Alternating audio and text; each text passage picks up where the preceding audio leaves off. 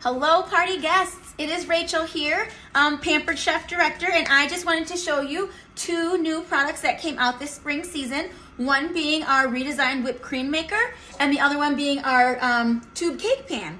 So the whipped cream maker, if you have our previous version, looks pretty much exactly the same, just a different color. But our new one also has a decorator tip. So after you make your whipped cream, you can pop the bottom off.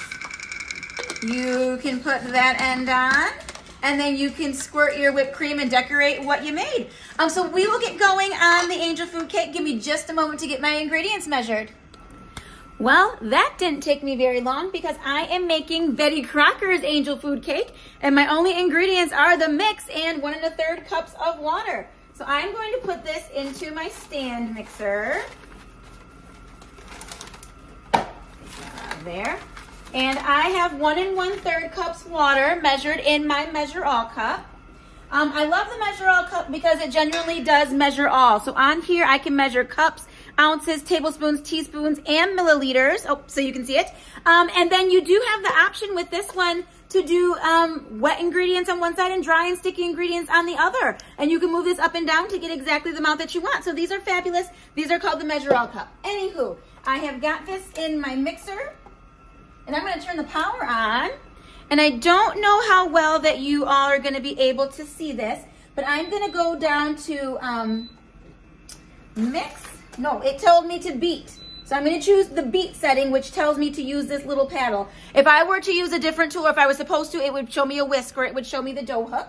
But it's going to have me beat on low speed for 30 seconds. So I'm going to go for 30 seconds. Now, if you do not have our deluxe stand mixer, you can get it for hosting. Oh my goodness, I should have done this on, okay. I'm gonna do it on custom because otherwise it's gonna speed itself up and I don't want that. Okay, if you do not have the deluxe stand mixer, you can get one as a host for 60% off. So let your consultant know, me preferably. Okay, so I need this to beat for 30 seconds on low and then for an additional minute on medium.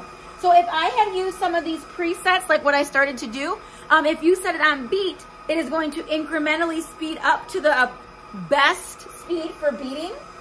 Let me turn this up. And the reason that it does that, start slow, is so that you don't end up with a splatter of batter all over everything, which I am getting. I should have used my shield. Hang on. Okay, in the last few seconds here, I'm going to just add some sprinkles to my batter. And hope that's enough. Okay, anywho, let me get you guys set up a little bit better here to see what's going on. So we've got the tilt to lift design going on here. Let me get my, come on, there we go. And I should have grabbed a handy dandy scraper. I just ordered 3 more of these scrapers because it seems like no matter what I do, they're always in the dishwasher. So they are a very nice thing to have. Okay, so we are going to put this in the tube cake pan. Nice thing about Pampered Chef's tube cake pan, and I never made angel food cake before last week when I got this pan. But when you reverse it to let it cool, it's got these little legs. So I guess other people, when you make angel food cake, you have to let it cool over a glass bottle or something like that so that it can kind of like gravity help stretch out the cake. But this one has little legs on it so that you don't have to worry about that.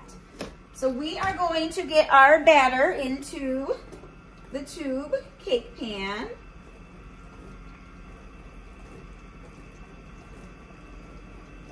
And I'm hoping I didn't put the sprinkles in too early because I'm hoping that we can have some colorful bursts here throughout our angel food cake. My oven is preheated to 350 degrees. The other tip is to make sure that your oven rack is all the way in the lowest position. This is a bit of a taller pan than you're probably usually baking with, definitely taller than a bundt pan.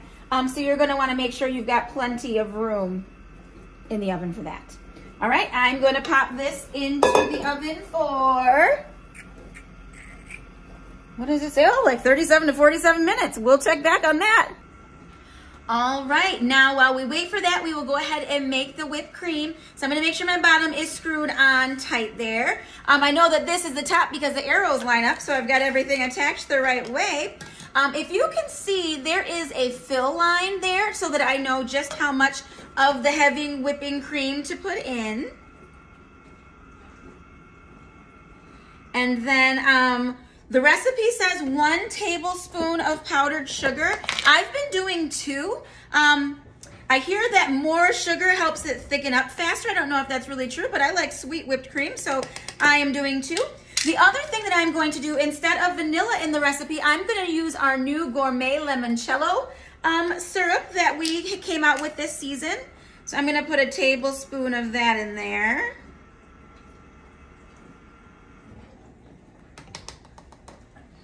All right, and then I will just put the top on. And then there's a little plug. I'm gonna plug that up because we gotta create a little pressure in here. And then we're gonna pump. All right. Let's go. I'm gonna pause you guys because I'm gonna pump until my arm gets tired, okay? All right, you guys, so I set a timer and I pumped for 1 minute. And let me show you, oh my gosh, that is thick. Whipped cream. So once our angel food cake is done, I will show you guys how to decorate with this. So what I'm gonna do is I'm gonna scrape as much whipped cream into there as I can. I'm gonna put this top on and pop it in the fridge. Okay, so the cake is done. I ended up baking it for 45 minutes.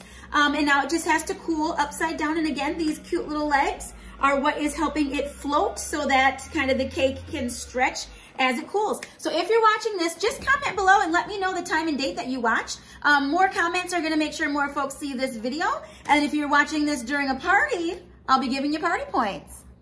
All right, so I'm pretty sure this has cooled down. Feels cool to me. The pan does come with a tool to help you loosen the cake from the pan. So I'm just gonna go all around the edges.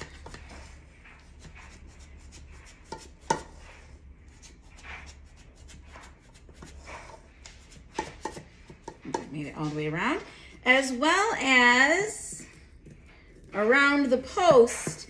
Now don't be too anxious, you guys, because this side of the cake is gonna be the bottom of the cake at the end of the day here. And then let's see if I can remove from the pan. And then I'm just gonna do the same thing around the bottom of the cake to remove this.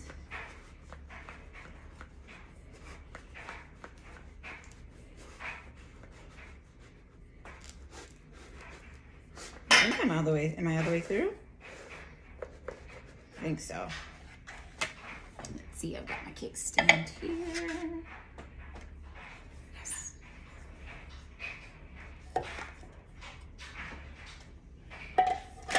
Ta-da! I made an angel food cake, you guys. And I did not forget that I have to frost it for you. Of course I didn't forget. So I did cut myself a slice and you can see what the sprinkles did. Again, probably should have put a few more, but I've got some cute bursts of color there. Now my whipped cream has been in the fridge, so I'm gonna take the cap off there. I just love that the whipped cream maker itself doubles as a storage container. But when you're gonna use it for piping, you do have to put this rubber piece on the end here. Let's see if I can. I'm going to get that piece on.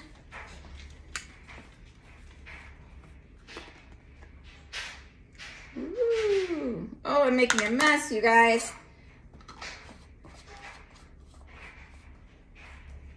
Oh, I didn't unplug the, I wonder if that's why. Anywho, my whipped cream is runny. All right, see you guys. Okay, hoping to redeem myself. I gave it another 30 pumps or so. Gosh, guys, this seems super thick, so I don't know what happened. Maybe my refrigerator is not as cold as I thought it was. That's thick, you guys. Okay, I'm gonna get so messy doing this. But you guys are so worth it. Okay, so let me get this back in.